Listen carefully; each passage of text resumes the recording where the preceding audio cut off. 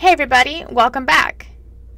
Today I'm going to show you a preview of the new Office 365 Admin Center. It's not yet active and available today, but there's a great preview that steps you through what's available and what's coming soon. So I've signed into my Outlook on the web here, and I'm going to click here on the left-hand side and go to Admin.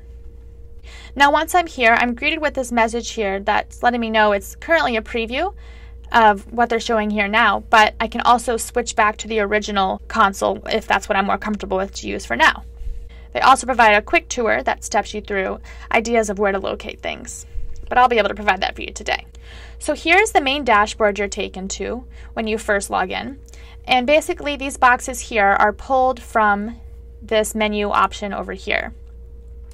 So basically these boxes pull from these options here, but they provide a quick snapshot of what you might want to access quicker and straight from your home page.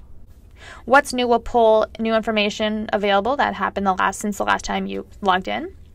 Users, oftentimes, as an IT admin, the first thing you do is reset a password when you log into an admin center, and that button is made available quick and easy right here.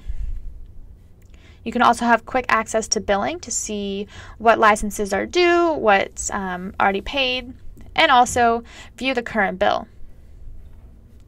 You have quick access to service health in case something's going wrong, or in the more hopeful chance that all services are up to date. The message center just pulls messages straight from the message center that have come in recently.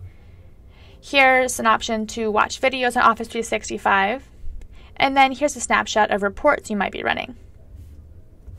Now I've expanded this menu here on the left, and if I want to pin it to make it stay, I'll just click the pin.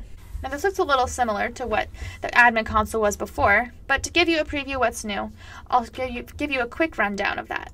So here within Users menu, you have the option to see all active users, where you can add new users, you can view deleted users, and you also have the option for email migration.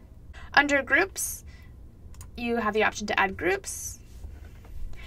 And a new feature that's kind of coming into play with this new admin console is Office 365 is going to provide more contextual clues on what's what in the admin console. It can be confusing at times, and instead of going to a new tab on your browser to look it up, they're going to provide new context clues, like if we were to add a new group and I'm hovering over these options, they give me a brief summary of what it means. There's also this resource menu here where I can edit rooms and equipment and the access my users have to it, and also manage the SharePoint sites I have within my Office 365 account.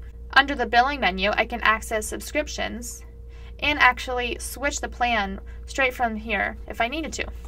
I've got a quick access to support as well as settings. And then also new in the admin console is reports. So there's going to be some new reporting features coming out that I've mentioned in the body of this article. And also neat about this is I have admin center access straight from my home page, where I can quickly access the admin centers for Exchange, Skype for Business, SharePoint, Yammer, Compliance, and Azure AD. Thanks for joining us today for this quick preview of the new Office 365 Admin Console.